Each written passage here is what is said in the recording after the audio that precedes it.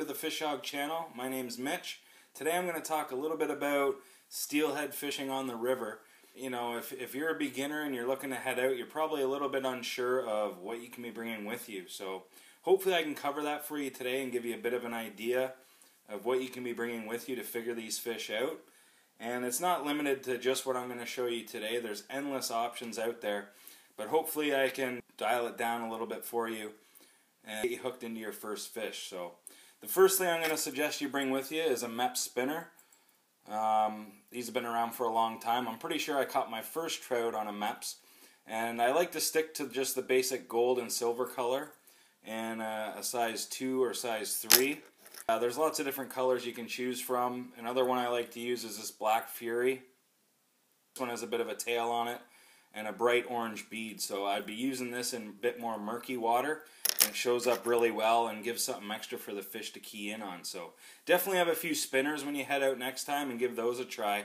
They're really easy to use. All that I do with those is I cast them straight upstream and I'll reel down towards me. And the fish are going to see that coming towards them and smack it. So definitely bring some spinners with you. I like to bring some small spoons with me. So these are just little Cleos.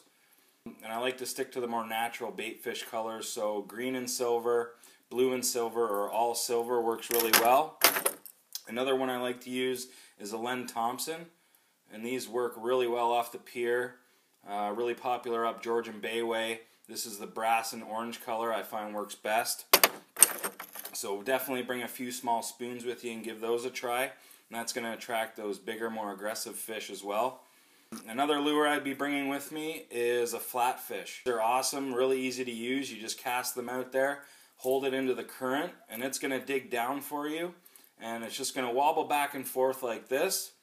And if you can hear that, it's got a little bit of a rattle in it and really attracts the fish, and they will smack this. So definitely give one of these a try. So as far as lure goes, I would bring a few of those lures that I just went over.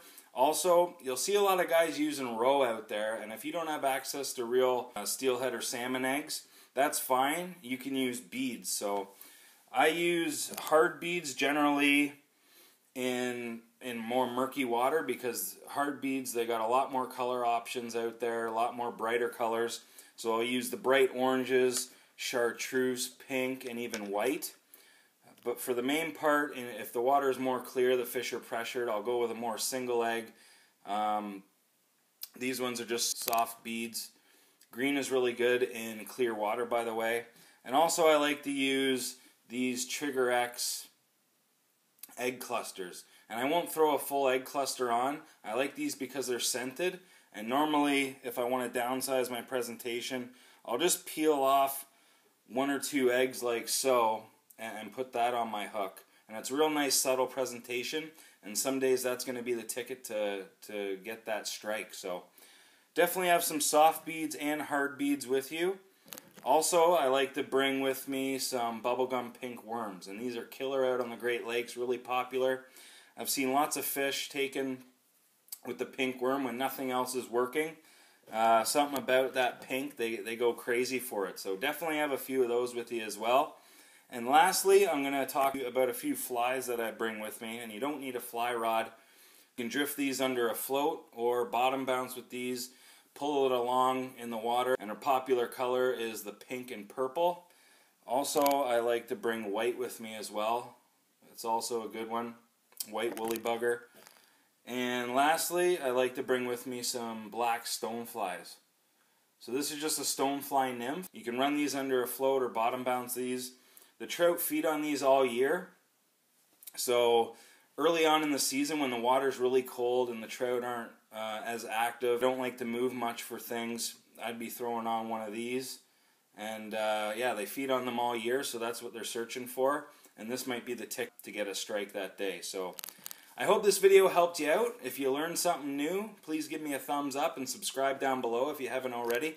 I really appreciate your guys' support. So some feedback down below for me. I really appreciate that as well. Or suggestions on other videos, topics. So yeah, we'll see you on the next video, and good luck out there.